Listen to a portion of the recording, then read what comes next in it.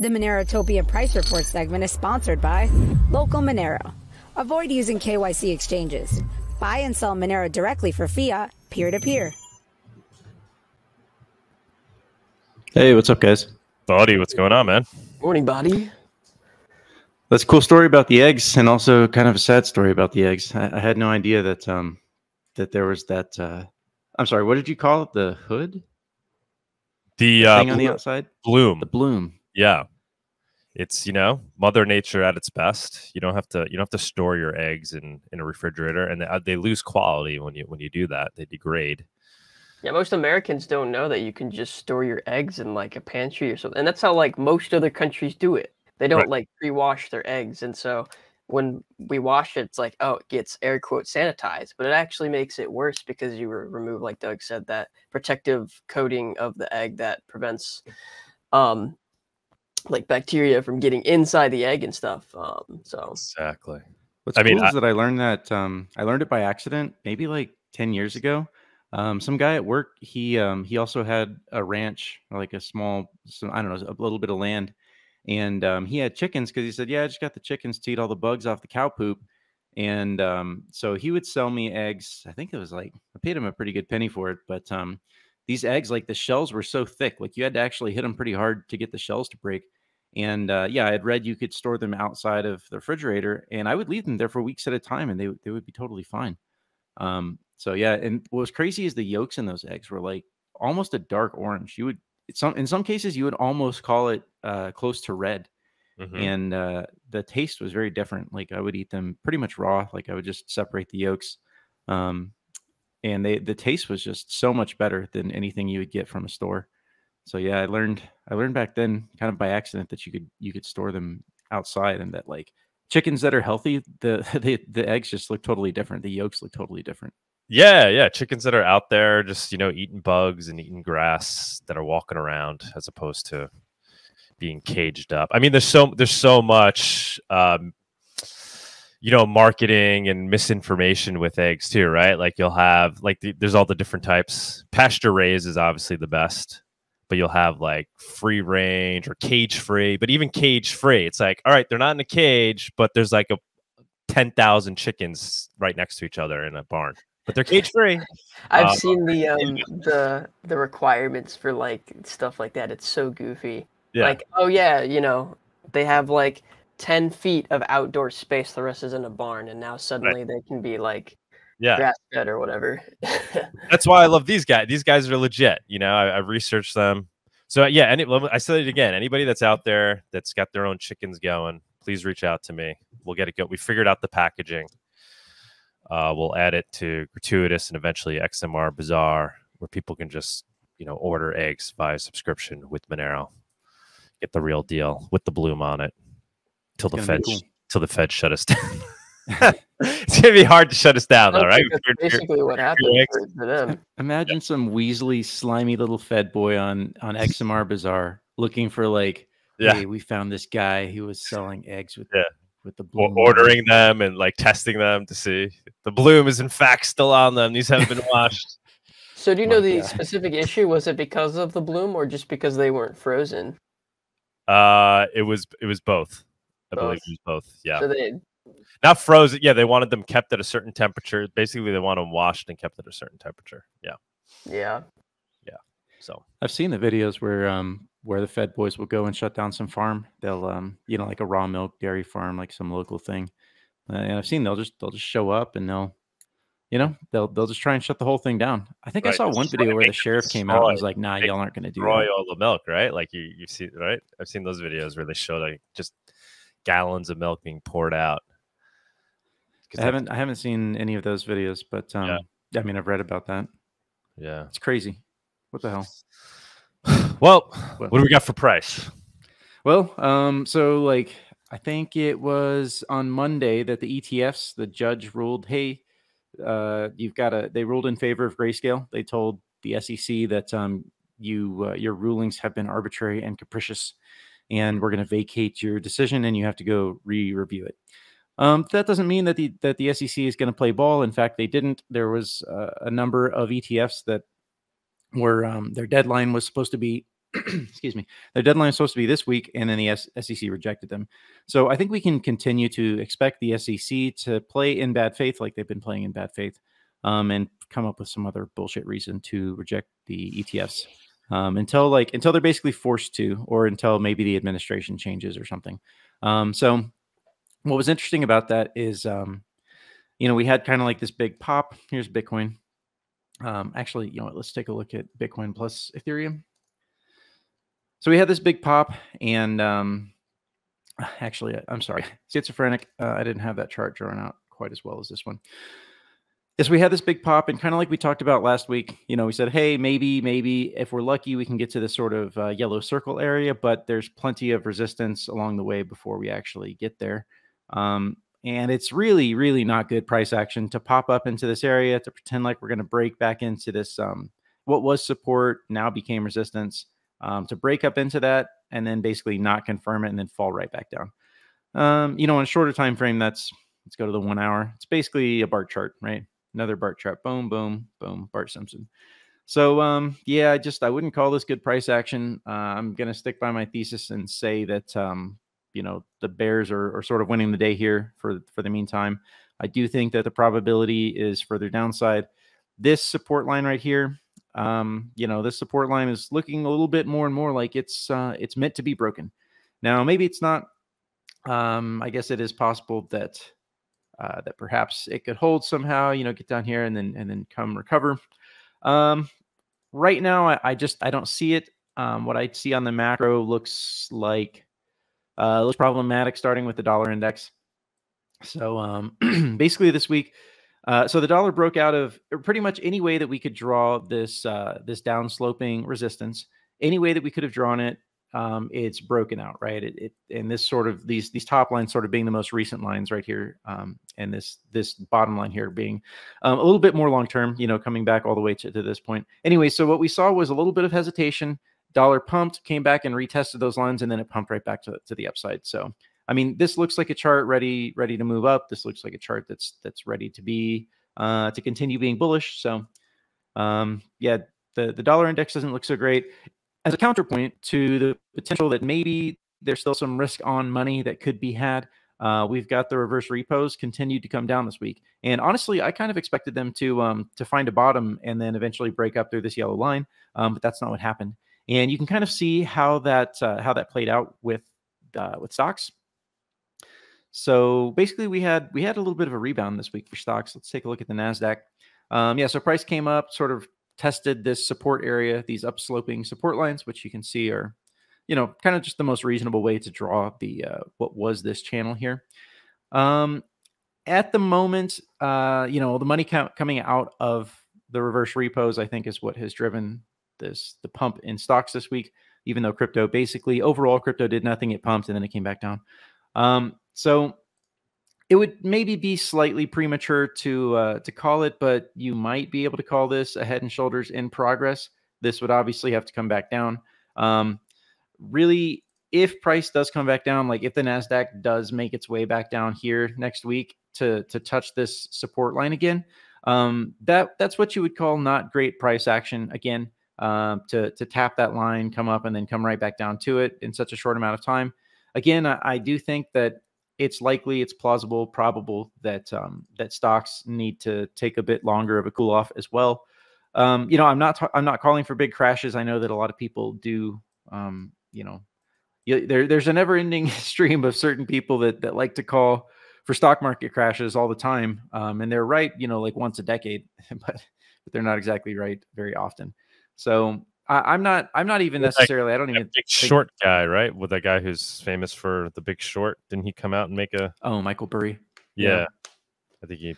Yeah, so Michael Burry was he was like the first guy in 2000. I guess he was probably like 2006 or 2005, and read. He's a medical doctor that got into investments, and then he read like all of these adjustable rate mortgages and the contracts and the mortgage-backed securities, and he read like everything about them. Or I'm sorry, let me rephrase that. He read everything about the mortgage contracts and read like a sampling of so many different contracts and said, these are all going to blow up. Like these are terrible. And so he actually went to the banks apparently and got them to create short products for him to short the housing industry. He was the first one to do it, so he made a lot of money from that. He's famous for that. He was also famous. He came out recently and placed another short like 3 weeks ago. Yeah, that was, so we got the news like 3 weeks ago, but those were shorts he placed back in June, if memory serves me correctly. So it's possible he could have closed them by now. It's also possible, that he takes a position right before a filing deadline that gets reported, and then he closes it. He was also famous for trying to short Tesla before it put on like another 2x in 2021. So, there's a chance, because he's famous now, and this is like something that you always have to think about. It's not an accusatory thing, but you have to wonder a lot of times with guys that have a big following, they often have the ability to move the market or to provide liquidity to the opposite side of the real trade. So like one thing we saw in 2021 was a big push across the board, across stocks and crypto and everything, was to get the hype going so that everyone, all of the plebs, would provide exit liquidity to the insiders that were probably selling back then, especially crypto insiders. For sure, crypto insiders were selling their stack in 2021. That was a very long, large distribution. They used the plebs as exit liquidity there. So you do have to kind of wonder, Burry being famous now, can that be used in a counter-cyclical kind of way? I have no idea.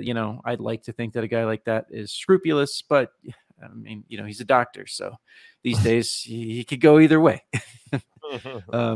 So yeah, just know that there are a lot of people that are more and more calling for like some big stock market crash, and a lot of it is based on this on the yield curve inversion that we've been. I guess you would say this has been over a year now. That was July of last year, so it's been slightly over a year that the yield curve has been inverted. So that is kind of getting long in the tooth, historically speaking, where the yield curve has been inverted for some period of time, usually somewhere like 9 months to 18 months before a big reversal happens, and then you see like some major catastrophic crash. So yeah, we'll just have to keep watching this. Again, if this thing spikes up very quickly while the yields spike down, that's a sign to get out of the market and to do it post haste. Let's take a quick look at the wave magic on. So make sure you're following Bawdy on Twitter so you're notified as soon as that happens. If I see it, yeah, I'll post about it as soon as I see it. I probably don't post about prices enough on Twitter, really. I was actually thinking about that just yesterday. I need to post. Hey man, we're all relying on you for that financial advice. Well, we've had all these BART charts. We go to this position where like price just does nothing, right? Like that's what price did this week. It was just flat, flat, flat. It popped up. I think you asked me on session. I think you asked me like, hey, what do you think about this pop? And I was like, I wouldn't trust it. Sure enough, came right back down. I probably should have posted that on Twitter just to give people a heads up. All right, I'll think about that more. Yeah, because a lot of stuff happens midweek, and we can't talk about it all, today on Saturday without without getting some frame of reference. So okay, here's the wave magic on the S&P 500. You could make the case that this chart is trying to set up to be bullish for more gains on the way, but normally, like if this was going to be a bullish setup, I really would expect that we need to come at a minimum test the bottom edge of this blue boundary, and or potentially test the moving average zone somewhere around this area. And that might be enough of a pullback. If a head and shoulders pattern does form, what you would do here is you would draw a line connecting the armpits. You would draw another line from the okay. Sorry about that. You draw another line from the top down there. And then you would basically, from that line, you would sort of move that. Sorry, these charts are slow. The mouse moves slowly with all these lines printed. But anyways, if this head and shoulders pattern does play out, your target would be somewhere down here. So not like too crazy far down. I really, and sometimes things can overperform. You could see this thing actually go lower than that. These right here would be very good supports overall. So my thinking, again, my ideal case, my ideal scenario here for making trading gains is to watch basically stocks come back down to this to this big support area sometime between now and maybe December, and then get an opportunity to load up, right? You start buying down here because that's just what the chart would say. That's just what you're supposed to do down there. And then the same thing, something similar with Bitcoin and the crypto market and potentially Monero as well. Although I really never want to see Monero down. So it's because, I just hodl. So I'd rather just see it go up forever, and I don't ever want it to pull back. So probably that influences my thinking somewhat. But yeah, I would like to see crypto pull back again to this sort of these very long-term lower standard deviation bands, this cluster of bands. That would be nice. At this moment, I would kind of expect it to take probably a little bit more of a drop than that. And this would also sort of coincide with touching the lower regression boundary. So that would all be really nice. I would love to see that. Like, that's my ideal scenario. I think there's a reasonably good likelihood that happens. So I'm basically out of the markets right now, except for my Monero hodl and some shitcoins, because my thinking here I've got a few shitcoins, and my thinking is, okay, if I'm wrong and the market goes up anyways, I don't want to miss out. And since shitcoins have a good tendency to overperform, if the bull market starts early, I should, those shitcoins should hopefully perform somewhat well, even though they're a very small, part of my stack. Maybe like 5-10%. Hopefully they would make up for the case that I'm wrong. So that's sort of like strategically hedging against the chance that I might be wrong here on what I think the markets are going to do. Let's see. I just want to chime in real quick. I see there's a bunch of people in the space, which is cool, on Twitter Spaces. But if you guys want to see the show, you can watch it on YouTube, or actually even on Twitter. I posted the link in the Nest. It's streamed live there as well if you want to see the visuals. Go ahead, Mike. Yes. Yeah, the charts don't make a whole, or the speech doesn't make as much sense without the charts. So highly recommend that. Let's see here. I was looking at USDC. Here we go. USDC has kind of leveled off. So we had like this big dramatic crash ever since the March event, and it sort of depegged for a moment and then it repegged. But USDC has just been the market cap of USDC has been going down, down, down, which would indicate that there is somebody or some set of people that are redeeming their USDC for real dollars. So that would be the theory there. It seems to be leveling off overall. That doesn't mean like that it has to completely stop, but it has been like 6 months, basically, almost 6 months. And it's just been kind of going down. So it's finally leveled off. There are theories about this. It's hard to say if any of them are real, but the theory being that USDC is redeemable, whereas Tether might not be quite as redeemable. And whether that's because Tether is insolvent or just because they have significant problems with their banking relations, and have had a lot of problems getting banking relations. In fact, you see the news come out regularly, or you see someone else do an examination of the documents that were that I think it was CoinDesk, or no, CoinDesk reported on it. Maybe it was DCG. I can't remember I think it was DCG associated somehow. Anyways, they wanted to see all the documents that the New York Attorney General got from Tether when they sued them, and the court ordered that Tether turn over like all of their documents, which was like millions of documents. But anyways, you'll see like people kind of looking into that more, and you'll be like, oh yeah, they faked some papers, and they did some shell corporations and did some shady stuff so that they get banking access. You almost could kind of understand it, because it's like the banks are trying to shut people out of crypto. So is it right that they should do that to Tether? I don't know. Tether's also shady. They've got these like connections and that are very shady. So maybe the banks are just trying to protect themselves. Obviously banks are always trying to protect themselves. Anyways, just a point, the USDC fall off, the dramatic fall off has sort of leveled off here. And then let's see, obviously we haven't talked about Monero. There was one more thing. Fed meeting is going to be this month here in a few weeks. They should probably raise rates another 25 basis points. At least that's what they said they're going to do. Let's see. I guess that's about it until we get to Monero. Overall long term, let's go to the daily. Monero versus US dollar. We're just kind of sitting on this sort of, you can kind of see this support line here that's developing, and currently price is sitting at that support line. I guess we'll just have to wait and see if that holds. It's hard to think that the rest of the crypto market's going to go down without Monero following down.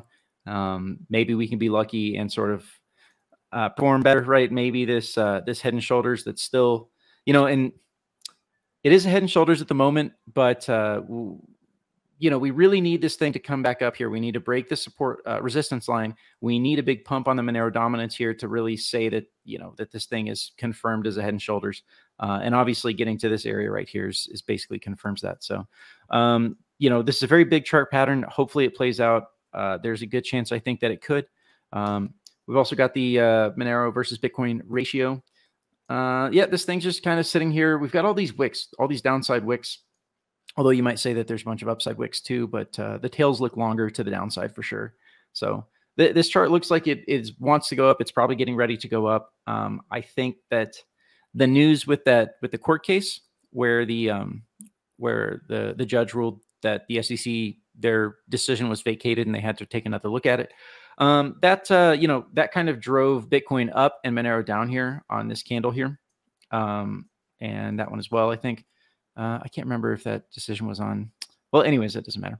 So I don't know. Hopefully this will move to the upside. This looks like it's starting to get towards the end of its pattern. Maybe it takes another month. It could still just chop sideways potentially.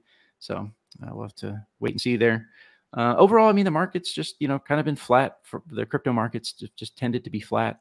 Monero transactions also still pretty flat, hovering below 20K for the most part. Would be nice to see this start going up at some point. Maybe get some of that Argentina adoption. And then we've got looks like we've got about 26,000 nodes that have been seen, our peers that have been seen in the last 24 hours. This has grown significantly. I think last year this was like 12,000, which is interesting because you know, we're seeing more nodes out there, but we're not seeing more transactions out there. So I wonder. I do wonder, is there the potential, and this would really be something for one of the devs like Howard Chu or someone to answer, like, is it possible that we could be seeing some kind of civil attack where there are nodes being launched by the government or by chain analysis to try and defeat something like Dandelion plus, right? Would they maybe be trying to sort of narrow down? Maybe they only have enough capabilities to focus on, you know, particular transactions or particular ransomware payments, you know, stuff like that. I don't know. That's just like me thinking, you know, speculatively out loud. Yeah, that's interesting. So, I think, man, there was one more thing I wanted to tell you guys, but I guess I didn't write it down. I don't remember it at this moment. So, but yeah, that's pretty much it for price. Things tend to be flat. We're getting BART charts. You know, things are low volume as well. Like if you take a look at the volume on Bitcoin, for example, Bitcoin volume is very low. Let's go to Coinbase because I don't trust the volumes at a place like Binance. Kraken is good, but Coinbase is more popular. So, but yeah, if we just take a look at the volume, you're going to see that we've dropped off significantly. We can go to the weekly so that we can understand that better. So this is weekly volume. Yeah, I mean, you can see how dramatically that's dropped off. And we can even come in here and put the moving average, put a moving average length. Oh, let's see here. Volume. Let's make that white. Yeah, so you can see that basically the moving average of volume has dropped off significantly. Maybe we should do a shorter time period here, maybe like 6 weeks, just to get more resolution. And we haven't seen volumes this low since basically 2020. 2020 was the last time that we saw volume this low. And especially like consistently, like volume has been consistently down. So, you know, I mean, that's not great, obviously. But, you know, we'll just have to keep an eye on this. Like I said, I think it's probably a good idea to, you know, to be cautious in these markets, to not be getting extremely long. So, yeah, good luck to traders out there. Good luck to hodlers out there. All right. Good stuff. As always, man. Thank you. Thank you. TLDR, Monero is going to the moon. Use Monero, guys. Use it. Ignore the price. Just use it. Yep.